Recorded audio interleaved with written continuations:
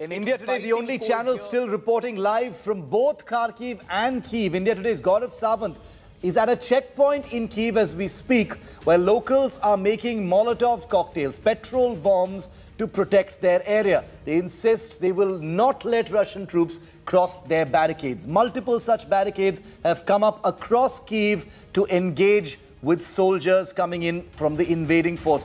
Gaurav Sawant with this big exclusive from a checkpoint in Kyiv. Remember, this is a city that's now besieged by Russian forces with a huge military convoy headed towards it. And remember, as far as these Molotov cocktail groups are concerned, Russia says these are civilians being deployed as human shields by the Ukrainian military. That's their perspective. Here's Gaurav's exclusive.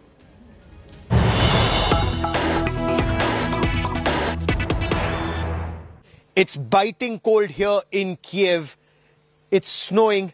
We are at a picket at a checkpoint, and multiple such checkpoints have been set up to defend Kyiv from the imminent Russian invasion. And with me are members of this checkpoint defense team. What they have in their hands, and look very closely, these are Molotov cocktails or petrol bombs being made right here.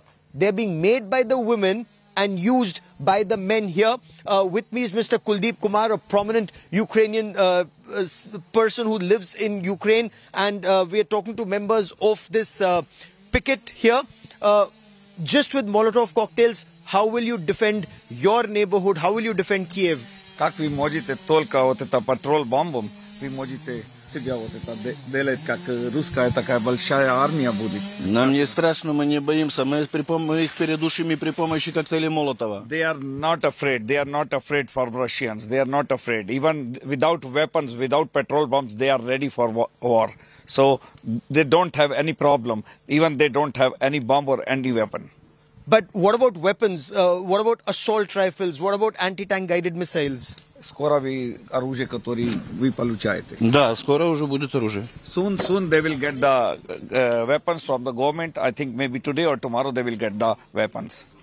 But are you not scared that the Russians are barely a few miles from where we are just now? Они недалеко, говорят, Россия недалеко отсюда их войны, да? Ну, недалеко отсюда военные действия их, но дело в том, что у нас очень сильная армия, это во-первых, и во-вторых, у нас около 50-60 километров, они где-то... 50-60 kilometers away from Kyiv, and we have a very good fighters, very good army. That's why they are not afraid, because they are fighting for their motherland. That's why they are ready to take action anytime, any moment. This is the spirit that you see.